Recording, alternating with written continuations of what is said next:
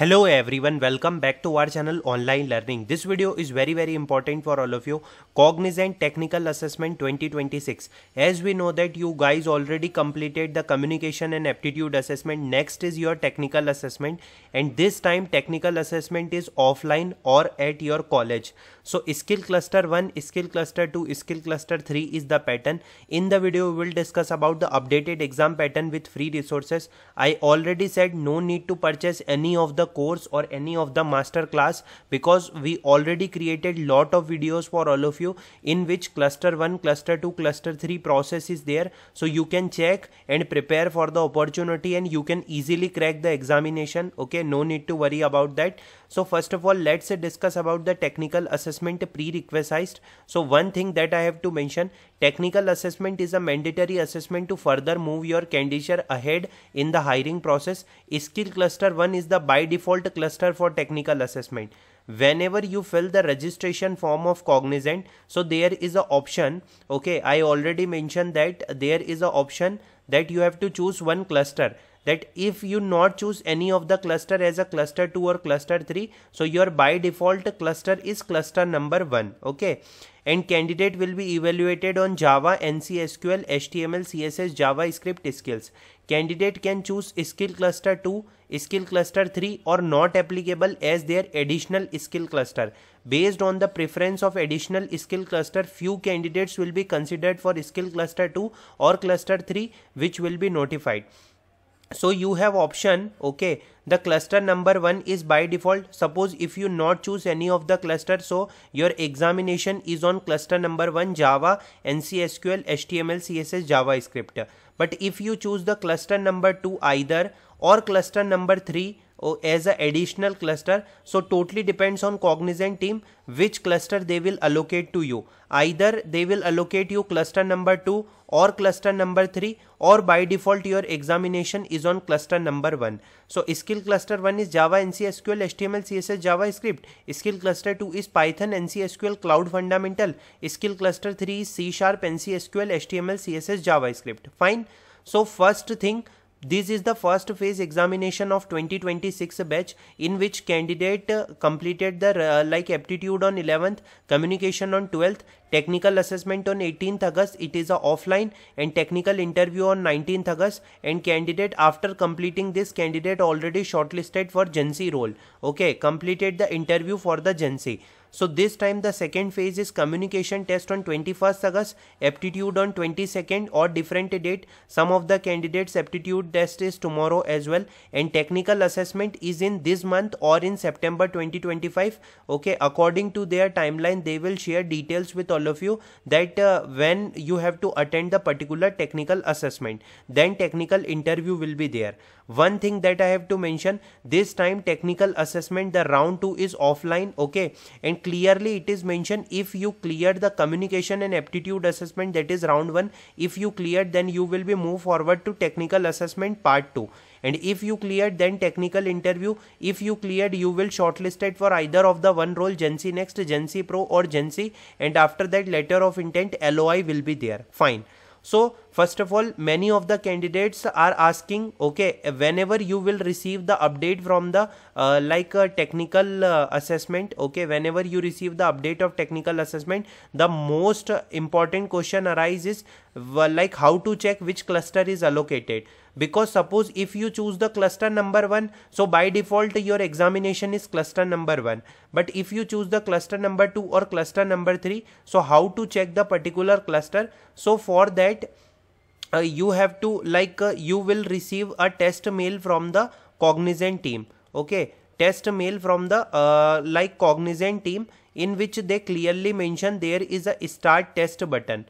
Okay, don't worry, you can click on start test button. Don't worry, your test will not start, just it will show like this: hi Lokesh, welcome to hiring tech 25 phase 3 tech CL1 set 6. CL1 means cluster number 1, CL2 means cluster number 2, CL3 means cluster number 3. Okay, like this is for the 2025 batch, but similarly it will applicable for 2026 batch as well. Okay, you have to click on start test and you will you will see the which cluster is allocated to you, or we have to wait for the particular examination mail in which subject or in the starting title they mention that the CL number 1, okay, CL number 2, CL number 3. Okay, don't worry, your test will not start. Test will only start in the MSB browser, not on the direct Google Chrome browser. Okay, so like this you can check your cluster. We will discuss about the prerequisite system requirements and system guidelines, system check in the upcoming videos before 1 to 2 days of examination. Okay. Let's discuss about the Cognizant technical assessment examination pattern. As we know that 3 skill cluster are there. First is skill cluster number 1, Java, NC SQL, HTML and CSS and JavaScript will be there. Duration of test is total 120 minutes. 4 section will be there. In 2025 batch, similarly 120 minutes are there, and at that time only 3 section is there. Now this year only 1 section is new introduced, that is MCQ of core Java. Coding, Java programming will be there, in which problem solving, condition statement, control flow, string handling, array, date and time, searching, sorting, object oriented programming, collection, optional class, exceptional handling. Means the Java will be there. Okay, for the coding section. For the coding section, the Java will be there, and the particular previous year pattern, 2 coding question is asked. Okay, and there is a query database NC SQL using MySQL, in which select statement, SQL operator, SQL function, clauses, joins and their type. Okay, for SQL as well, 2 queries question will be asked. And the third thing is coding web UI, that is HTML5, CSS3 and JavaScript, that consists of a coding web UI consists of a 1 question. So total 2 plus 2 plus 1, total 5 questions are there according to the previous pattern, and previously the 5 question will be there and timing is 120 minutes. Now you have also most probably similarly they will follow the pattern. 5 question will be there, 120 minutes of time will be there. Okay, and MCQs are also there. Totally depends on them whether they will ask the 10 MCQ, 20 MCQ, 25 MCQ or 30 MCQ. But the overall time according to this is 120 minutes. Okay, and according to previous pattern, 2 coding question in Java, 2 query question in SQL, 1 web UI question in the particular HTML, CSS, JavaScript. So 2 plus 4 and 5. Total 5 question, and the rest part is your MCQs like this. Okay, let's discuss about the skill cluster number 2, that is related to Python, NC SQL, Cloud Fundamental. Okay, in this NC SQL is same as Java. Okay, NC SQL is same as cluster number 1, not Java, and Python and Cloud Fundamental. So coding Python, syntax and basics, data structure, function, object oriented programming, file handling, everything. So similarly, as according to previous year pattern, 120 minutes section will be there, 120 minutes of timer will be there. Total 4 section will be there. So 2 coding question of Python. Okay, NC SQL is same as cluster number 1. So again 2 SQL queries question will be there. And previously in the previous examination, they asked the 10 MCQs of Cloud Fundamental. Okay, they asked the 10 MCQs for the Cloud Fundamental. Introduction to Cloud Computing, Cloud Service Model, Deployment, Virtualization, Basic Cloud Service. And similarly, the new section is added, MCQ Python, same skills.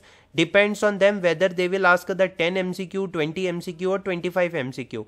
So 2 coding question, 2 SQL and 10 MCQ, and rest is MCQ.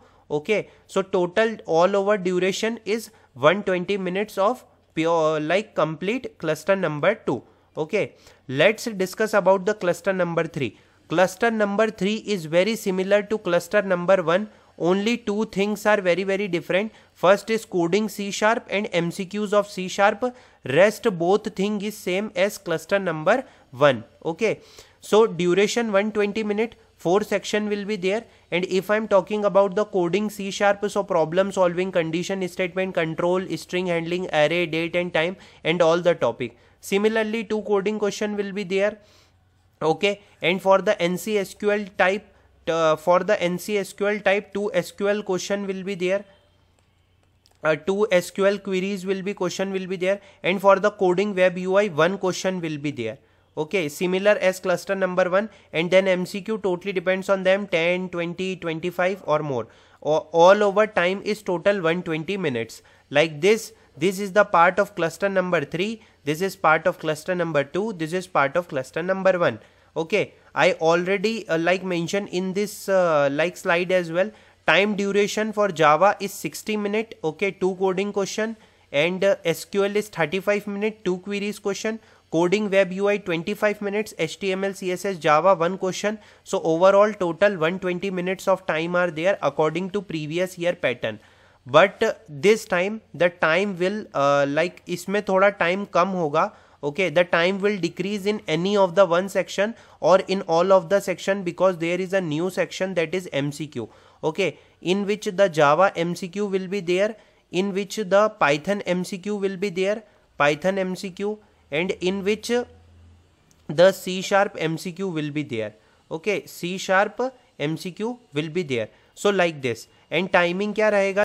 So here it is clearly mentioned that 60 minutes for the Java SQL, 35 minutes, and coding web UI 25 minutes, like this. And MCQ section is also added. Here Python MCQ and here C# MCQ will be there, like this. Okay, let's discuss about the Cognizant technical assessment free resources. In the technical assessment, let's discuss about the CL1, that is cluster 1. As we know that total 4 sections are there. Technical assessment cluster 1, 1110 plus Java interview program with solution, Java programming example with be there. Okay, I suggest everyone, you are beginner, you are at pro level, I suggest you are beginner, you can go to HackerRank platform and you can start the practicing. Okay, and if you are very good at coding, you can go to CodeChef, you can go to Lead Code, and you can prepare for the examination.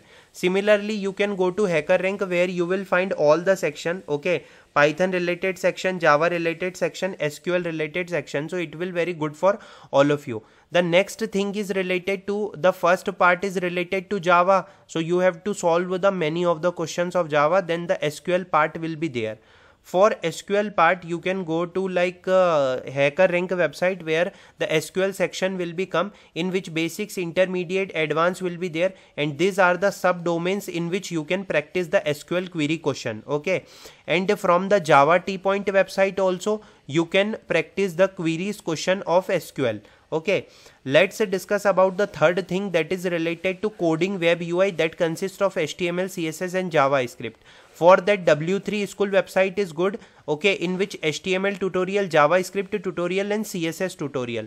And now the main thing is come, the new section is introduced, that is Java MCQ. Okay, so syllabus is same. Okay, syllabus is same. Java programming MCQs are related, 1000 plus questions are available on the Sen Foundry website. So syllabus is the same. They clearly mention that same skills mentioned above, that is mentioned in the coding Java programming. So you can practice MCQ from that website.